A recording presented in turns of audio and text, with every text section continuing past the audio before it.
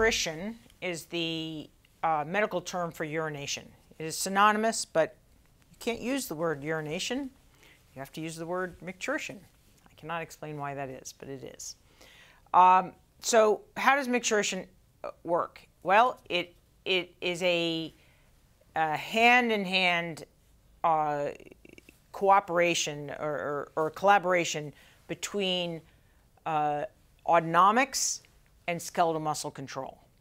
So if we look here at the board, this is the bladder. The bladder is a smooth muscle. The smooth muscle of the bladder is called the detrusor. That's the detrusor muscle. That is what makes up the bladder. And so this smooth muscle gets a sympathetic and autonomic input from the sacral cord. Remember that the autonomics from the sacral cord, we used to think that they're parasympathetic, but they're actually sympathetic. So there's an autonomic preganglionic that goes to a ganglionic neuron that's in the wall of the detrusor, and that ganglionic neuron then can contract or relax this detrusor muscle. There's also a skeletal muscle involved. This is the external urethral sphincter. This is one of these ring muscles. It's a sphincter muscle, and this is innervated by a motor neuron because it's a typical skeletal muscle. And this is voluntarily relaxed. So you have to have a relaxation of the external urethral sphincter and a excitation of the detrusor. And those are the core necessities for micturition. But as you know, that there's also other things that happen. Individuals of whatever species adopt a posture that is all skeletal muscle. So there's a posture that goes with voiding urine, and that is going to be different from the posture. So if you watch a dog or a cat, you will know whether the animal is going to void urine or void feces. They have a different posture for each action, and the same may be true well, the same is true of some humans at least. So this is a behavior that, first of all, needs both autonomic and needs, not can use, but needs a collaboration between smooth muscle and skeletal muscle. The next thing to consider is that this is an action that takes place extremely rarely. So out of 24 hours in a day, there is less than 2 minutes of that 24 hours is spent voiding urine. Okay? So you spend 99% of your time in urine storage, and then there has to be a closely regulated time when micturition occurs. That's very closely regulated. And in animals such as dogs, one of the reasons it's closely regulated is because it's a social signal, it's a territorial signal. In humans, in modern humans, it is a signal that is somehow interpreted as mental competence. That doesn't make any sense, but that is how it is. And so the unfortunate mistake of voiding urine at an inopportune time, at an inappropriate time, can be the trigger that sends families or sends an individual into great consternation, and so-and-so is losing it, or so-and-so must, we have to do something about so-and-so. Okay, so this is not necessarily a sign of frontal lobe function, so to speak. It may be a sign of sacral cord function, pontine function. So how does this work? What we think happens is that there are two different signals that combine to trigger micturition. One comes from the pons, and this is an area called Barrington's nucleus.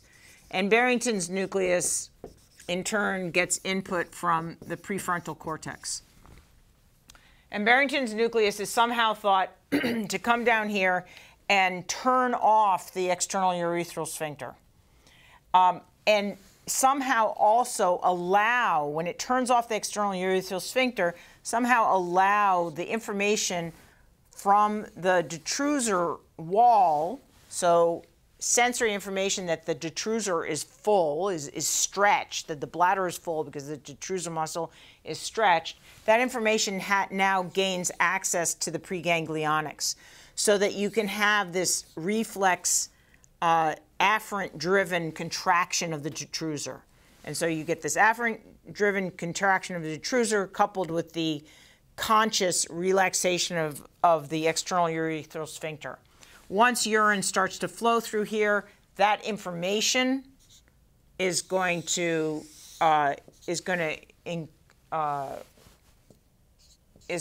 increase the contraction. Is going to facilitate further contraction of the detrusor.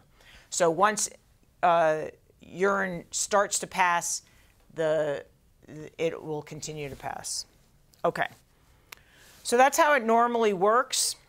A few points here before we go back to the slides. One is that the prefrontal cortex, this connection where you've decided, oh, this is a good time to go void urine, that's not developed out of the womb. Okay, so a neonate doesn't have that. A neonate develops this connection, learns to do this connection within the first few years of life. Okay, so that's number one. And the second thing is on the other end of life, when there might be a stroke up here or tumor up in prefrontal cortex, you can get situations where the control of micturition is faulty. And so lesions up here can give rise, the most common thing to have happen in an elderly person with some kind of impairment up in the prefrontal cortex is that they start to wet their blood, wet the bed. So that's enuresis. So there's micturition instead of urine storage during sleep. And then at an extreme level, there are cases where people will urinate and in public and not care. So anywhere from nighttime micturition, uncontrolled nighttime micturition, to actually urinating without any social constraints. This can all happen from issues either in prefrontal cortex or in the connection, in the case of the babies, the connection between prefrontal cortex and Barrington's. All right, so the other important thing here is the spinal cord. Obviously, for the message from Barrington's to get to the sacral cord, it has to go through the length of the spinal cord. It has to get all the way to sacral cord. And so what proportion of spinal cord injuries may have a problem with this? Well, a high proportion, because virtually all patients are going to have a lesion above the sacral cord. The sacral cord's the most, is the bottom level of the spinal cord. Now, not every lesion of the spinal cord is complete enough to cut the fibers involved, but it is a very common problem amongst spinal cord injured patients. So let's just compare three things. We're going to zoom in first on up here. This is the situation with an infant. The bladder fills, and when the bladder gets to a certain level, there is simply a reflex micturition, a reflex void. And that is information coming from the detrusor is going to contact detrusor preganglionics, and the external urethral sphincter is relaxed. In a healthy adult, As the bladder fills, the detrusor muscle starts to contract more and more. And when the person decides to void, they will start this, and they will empty their bladder in that void. So they're gonna empty it in a specific period of time. In a spinal cord injured patient, there is a reversion to the reflex voiding, but in that person, the sphincter does not relax. So in the adult, there's a signal from the pons to the sacral cord, relax the external urethral sphincter. In the spinal cord injured patient, that does not happen. So what happens is that as the bladder fills, there is a reflex contraction of the detrusor, but the external urethral sphincter remains closed. And this is called detrusor sphincter dysenergia. It's a big problem, and it has to be treated because obviously first of all, the urine has to get out.